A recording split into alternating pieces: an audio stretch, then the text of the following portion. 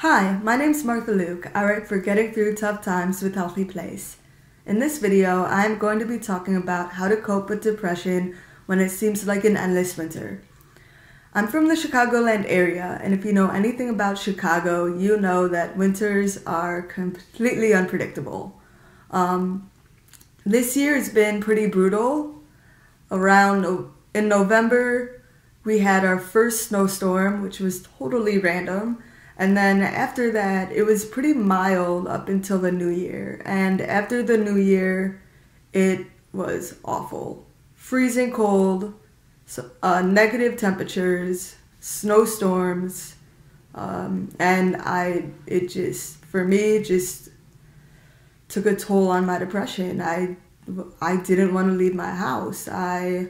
I got angry actually and I know that sounds kind of weird, but I got angry because it's like all I wanted to do was go for a walk.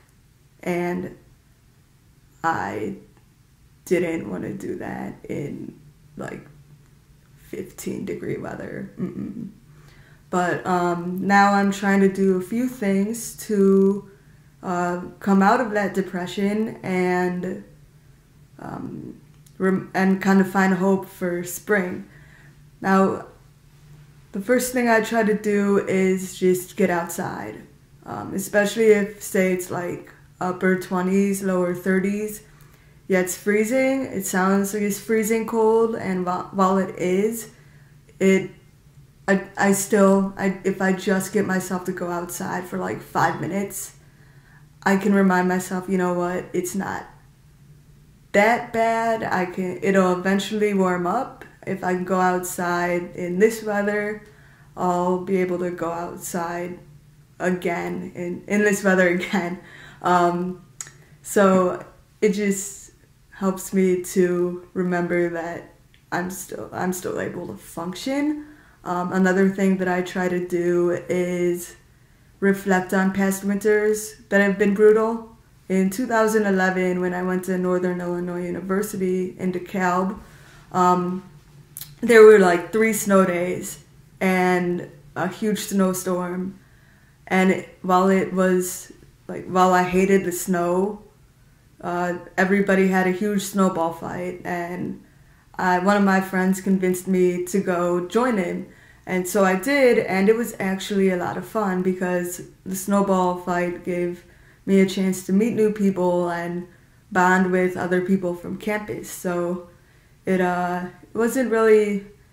turned out to be pretty fun. And one more thing that I try to do is visualize the perfect spring.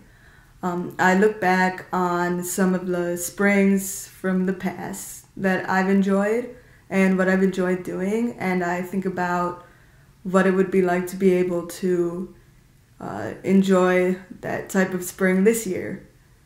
It kind of gives me something to look forward to, and one thing that helps to visualize spring is to do guided meditation or even just listen to nature sounds on YouTube videos. So if you guys have any other ideas on how to get through depression during a seemingly endless winter, feel free to share in the comments. Thank you for watching this video. Bye.